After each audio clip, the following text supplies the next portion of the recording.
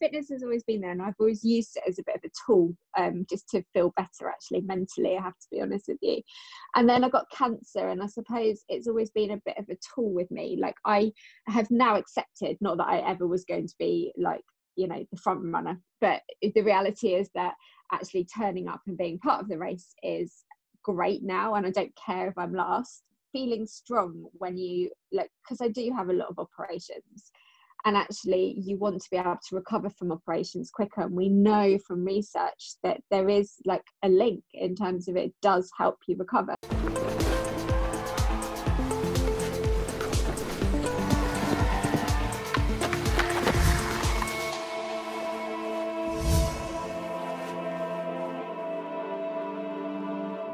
Deborah James, also known as Bowel Babe, is one of the hosts of award-winning BBC Radio 5 live podcasts about cancer, You, Me and the Big C. In fact, the day I spoke to her, she was interviewing other people for that podcast because their latest series has just come out this week and definitely one to go and check out.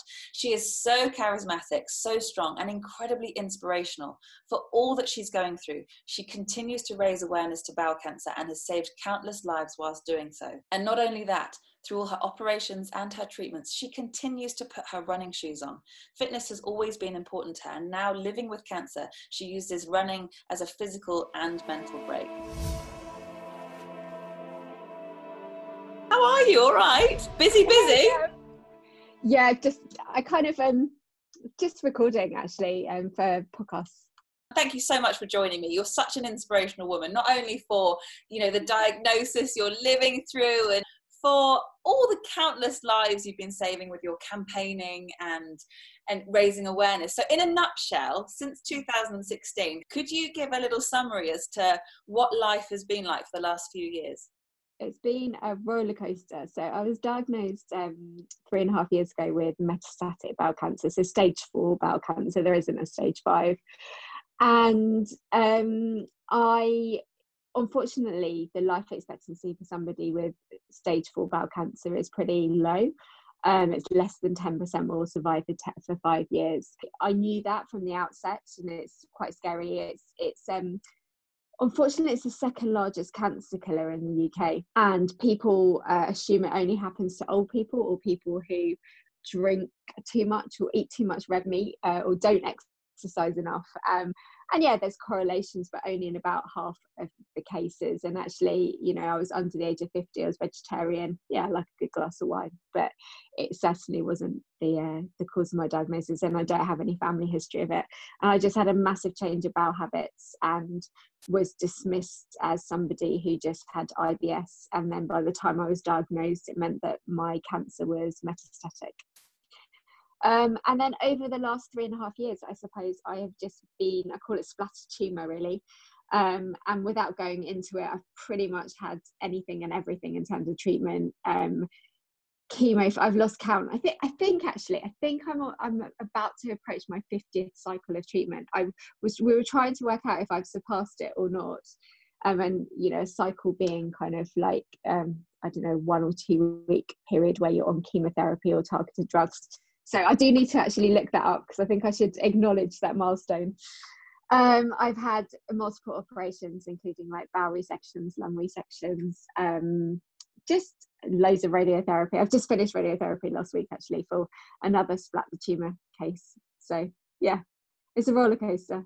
It's just about keeping alive. I use, and you were correct, I use the phrase living with cancer, because I'm living with cancer, but I'm still living, kind of, hopefully for a long time. I just really hate roller coasters. Like I always have done.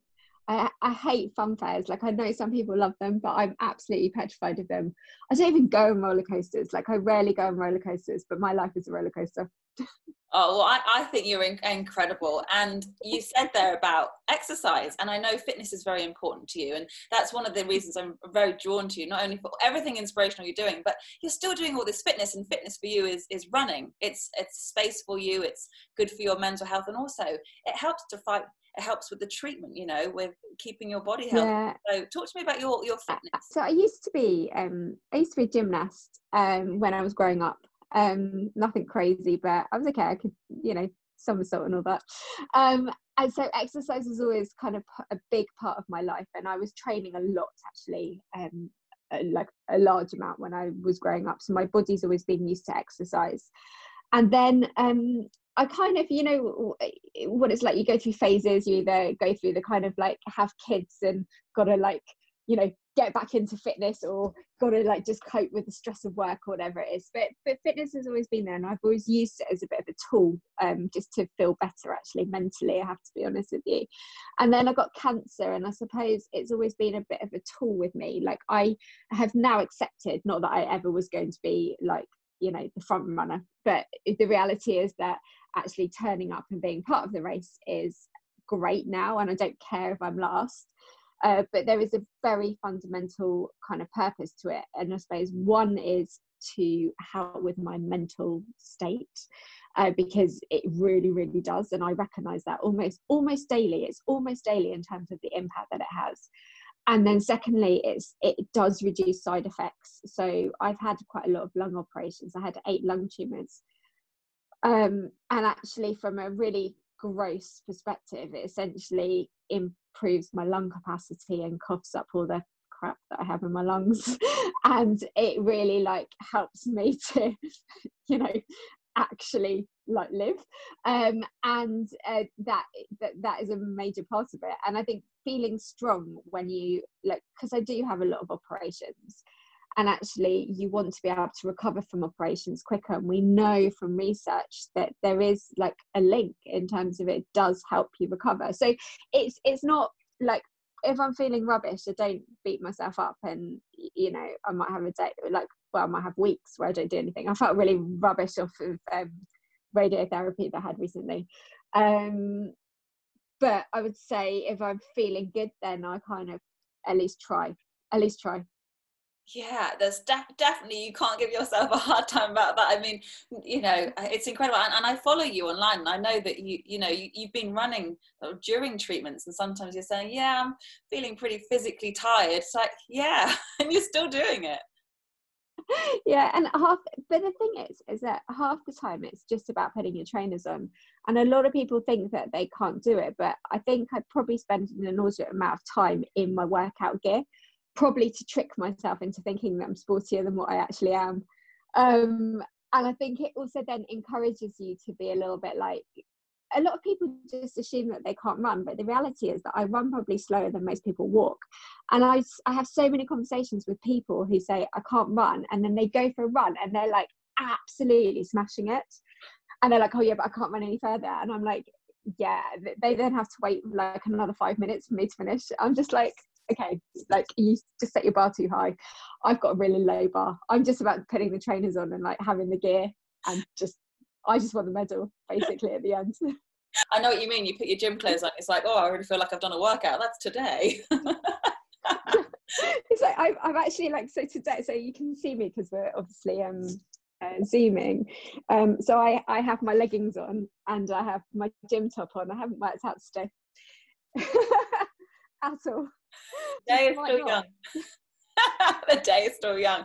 But weren't you due to do the marathon this year? But obviously lockdown and coronavirus. Yeah. I know you're regularly booked in to do the marathon, but treatment stopped you. Yeah, I've wanted to do it for years, and I just well, if it's not cancer, it's corona, really, isn't it? And it's just you just can't predict it. Like you cannot write this. So the one time in my life that I probably could have done the marathon, like corona got in the way. What is that about, hey? So I am obviously planning on doing it whenever it comes, but it's really hard for someone like me that basically has to then live till that point. That's a bit of a challenge, because I can only predict my life like a couple of months in advance. I can't even predict that, to be honest with you. But I thought I had enough foresight to kind of think, oh, well, I probably won't die in the next 3 months. Well, you know, unless I get hit by a bus or like, you know, I'm really unlucky. And now I just have gone back to a place of just no idea. So hopefully I'll be around. The problem is, the reality is that I'm not sure it will go ahead in October, because that's what's kind of is the plan. So I've got to be around till like April. I mean, that would be a positive thing. So I'm hoping that medal will feel nicer when eventually I get to the end of it at some point in life. It really will. October, April, we will see you there. That'd be incredible. But I know I can appreciate how hard it is to plan. But looking back, it was about a year ago, isn't it? You did 10K in your knickers with Bryony Gordon. Yeah, exactly, almost to the day. And I do like, it's good that you remind me of things like this, because I ran 10K at the weekend, like a week after radiotherapy, and I do beat myself up sometimes about things. Just, you know, when you're having a rubbish day and you've done nothing apart from like Netflix or something. But then I do forget, actually, at the same time, I do things like that 10K a couple of days ago. I do, you know, work pretty much time. And I sometimes forget that, you know, when you forget actually you're doing okay. But you always just focus sometimes on the, like, I've done nothing, and my house is such a mess today. Can I just tell you, like, before I jumped on this call, I've pretty much been in this room recording for most of the day, and I popped out to get a coffee. I say out, you know, it would be quite nice if I popped to Starbucks, but I popped downstairs to get a coffee, and there is crap. There is crap from the moment that I open the door to every step. It's like a bomb. Oh, it's just awful. I just had to like come back in and close the door. I think I'm going to remain here, and then I'm going to go out, and then I'm going to have a huge glass of wine in the garden and forget about it. I think that's really good. However you can get from the room you're in now to the garden, put blinkers on. Just for like, no, I'm not seeing it. I'm not seeing it. It's just, and I'm not even a neat freak. I'm not a neat freak. I just can't handle it when it's actually a bomb. Like, it's actually like, it's like you would have thought that a burglar's come into my house. It's like that bad. And my house sadly has been burgled quite a few times, and I swear they were tidier than what my kids are. Like, really bad. But you do find that you're walking around, it's like, how is this here? Why is that there? Why is that not where it's supposed to be? I've just seen like the most oddest things. I totally agree with you. I just saw a plate of food in the bathroom, and I was thinking, why would you poo and eat chips at the same time? Like, of all the things to do, you just wouldn't, would you? It's just not good. Sounds like There's a line situation. Let's do that. there's a line even for me and my family, but clearly my kids don't respect that line. Well, it sounds like a pretty normal setup. I know it's crazy because they can't go to school. There's absolutely no time that you can just sort of sort it all out. And of course, like, you know, with us all being in lockdown, has that? I mean, I know you've still been having treatment. Were you running to your treatments as well sometimes? Yeah, I do quite often, because it's quite a nice route. Like, so I live in southwest London, and then I can run like along the river to the Marsden, depending on the side of the river and stuff. And it's kind of like, I do it because I absolutely hate treatment. I hate treatment. It's as much of a mental challenge as it is a physical one. But basically, as much as I like the Marsden, I do not want to be there. I do not want to be there. And so I kind of build things around it to make it kind of less of a deal. So I kind of will run there because then I've just gone for a run, right? Or I will meet a friend. Well, not now, but genuinely, actually, not being able to have that relief, that escapism in regular life, which for me would be to like meet with friends afterwards, go for a meal, go to theatre, whatever it might be. And yes, I'm very lucky to have a safe house, that, you know, and a nice house that I can be in. But actually, when I want to escape my cancer, actually, I almost have to physically remove myself from somewhere. I have to walk along the river, or I have to go somewhere. And I would say that's quite challenging when you're in lockdown, because you don't have that release anywhere. You just come back home. So the only time, so basically going to the hospital is a day out. It is like, you can get dressed up, you can put a dress on if you really want, because it's the only outing I've been doing recently. I know, it's like, I'm going out. Where are you going? Treatment. I've actually seen people like wearing like ball dresses to treatment because it's their only well, you know, got to get dressed up for something. Yeah, make an occasion of it. And with everything that, I mean, it's wonderful the way you talk. You're so authentic, and I've heard you talk many times about when you've been raising awareness and making everything that you're talking about, because not many people like to talk about it, particularly bowel cancer, and you just say everything that people don't want to say, and it's brilliant because then it's letting people say it, and it's raising awareness, and also saying, like you were just saying about running, then, you know, I feel really rubbish when I go to treatment, but I get to go running, and it's saying you can do these things even when a lot's against you. I think if you I suppose maybe I've just got quite a crude sense of humour, so I've either got a dark sense of humour, or like my humour is just so crude. So I think I don't use that as my coping mechanism, but I think the reality is that actually disarming the kind of Britishness about it is really important, because actually there isn't anything to be embarrassed about, because ultimately 1 in 2 of us are going to get cancer. So it's much better to get it, if we are going to get it, at an early phase, because then we can survive it. But the only way that we're going to do that is with diagnosis and awareness, hence why I talk about it. And then people just not being embarrassed. So so that they can go to the GPs. And one of the key things that I'm finding really heartbreaking about lockdown is just how referrals, so in terms of people going to their doctors to get checked, has dropped by 75%. So it's catastrophic in terms of the number of people being diagnosed with cancer late. And as somebody who has a late stage diagnosis, it's just not fun. So the message loud and clear is that it's still open for business. You know, GPs are still open. I know that's really challenging. It's very easy for me to say that, but you know, you don't want to survive COVID and then get cancer, really, let's face it. Gosh, I had no idea about the statistics there. That's frightening, 75%, because you say when lockdown finishes, it's finished, whereas those things continue. A few years ago, you were on a very different course. You were deputy head teacher, and for those that have life-changing situations happen to them like you did, what would you say to them to keep going and just switching perspectives slightly and still having a really good life? Yeah, that's a good question. I think because I was a deputy head, I used to have like a 5-year plan, and then I used to tick it off. And I would say that my whole life was very orchestrated, very planned. I mean, I would go off a lesson plan, but everything was there, like the milestones were there. And actually it was quite a good exercise to have to rip it all up. Like, I found even 3.5 years on that I'm still passionate about education, but I would say it is a bit scary to have to start again. But then it's almost like trying to, I now have gone so much to the extreme where I don't plan ahead. Like, I don't ever plan ahead. And I would say there's positives with that, because I have to live in the present. There are some negatives in that I spend too much money.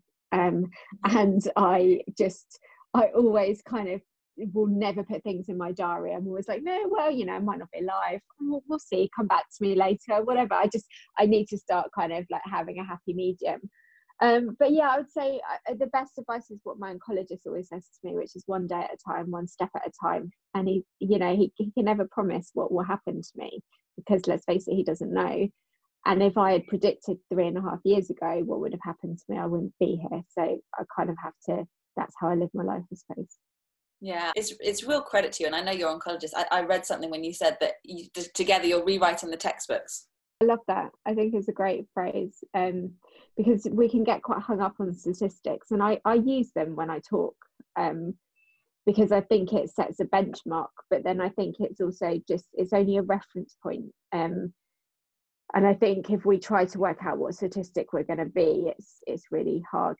And let's face it, none of us could predict this COVID thing. Well, you know, some people might argue that they could, but the impact that it's having on us, all of us, and the way that we're rethinking our lives, I think, you know, we're going to see a shift for many years to come in terms of the way that we live our life as a result. So I kind of just say you kind of just have to dance through the storm, and you do, and you drink a lot of rosé for it as well.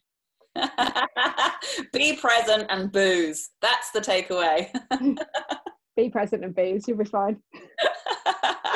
Oh, well, thank you so much. Well, I mean, you're a medical marvel. The way you talk, it's actually quite difficult to remember everything that you're going through, and the way you're keeping fit is so inspiring. So I think you're amazing, and thank you so much for your time. Oh, no problem. Thanks for the chat. Thank you so much for watching this interview. If you liked it, please do click the button down below. And if you haven't already, I would love it if you subscribe to my channel. Next week, I am speaking to professional triathlete Matt Troutman from South Africa. He is an Ironman and 70.3 champion, and he's claimed those titles both sides of an accident that nearly ended his career. Definitely not one you want to miss. See you next week.